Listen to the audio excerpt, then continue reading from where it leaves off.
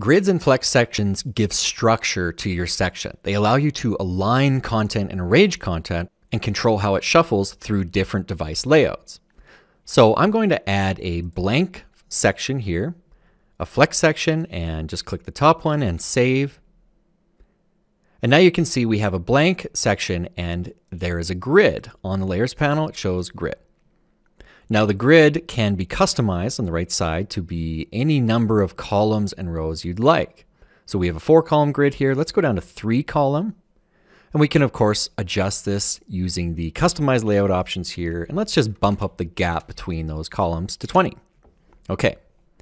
Below that we have full bleed. So that means the content's going to span the full width. I'm going to turn that off so our content will be limited to a specific size. And you can see on the question mark it says, when turned off, content width is limited to 1200 pixels. Below that we have a minimum size for the grid. Right now it's 546. I'm okay with that.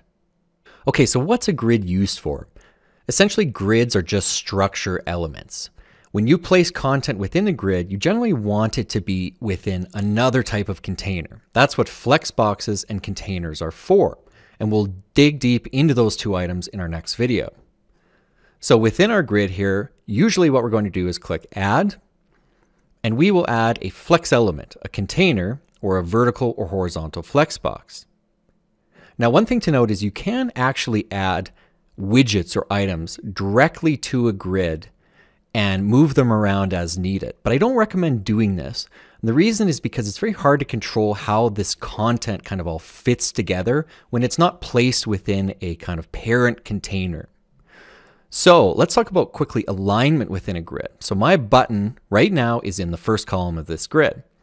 And on the right side menu, I have align. And if I click left, it's going to align to the left side of that column, and same for right. But what happens if I have a button spanning 2 columns within the grid, like that? Now when I click left align, it's going to left align to the left column, and right align is going to right align to the right side of the second column. So that's something to be aware of. If you have items that are spanning one of your columns in the grid, your alignment controls are going to change slightly. I recommend you keep your grids as simple as possible.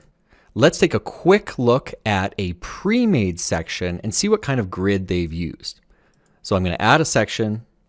Let's select a template, something a little bit complicated like this. Click Save. There. So you can see that even though we have kind of this complex layout with kind of an image overlapping this one and all of these items, it is still using a 3-column grid. So just try and keep the grid as simple as you can. And when you click onto the various device breakpoints, you can see that you can alter the way that your grid is working. So on this tablet breakpoint, it's gone down to a 2x1 grid instead of a 3x1 grid. And on my mobile device, it's gone down now to a single column grid. So that's the primary job of the grid. You're going to change it per device breakpoint, and it's going to stack or change your content within.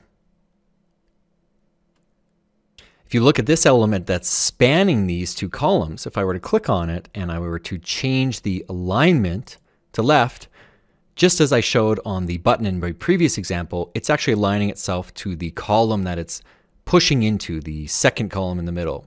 Same story for the right side alignment. Whereas this image in the second column, if I left and right align it, it's not going to change because it's just sitting perfectly within that second column. So again, grids are just structure tools to make it easy to arrange your content. Keep them as simple as you can, and you can always add new columns or take columns away as you need.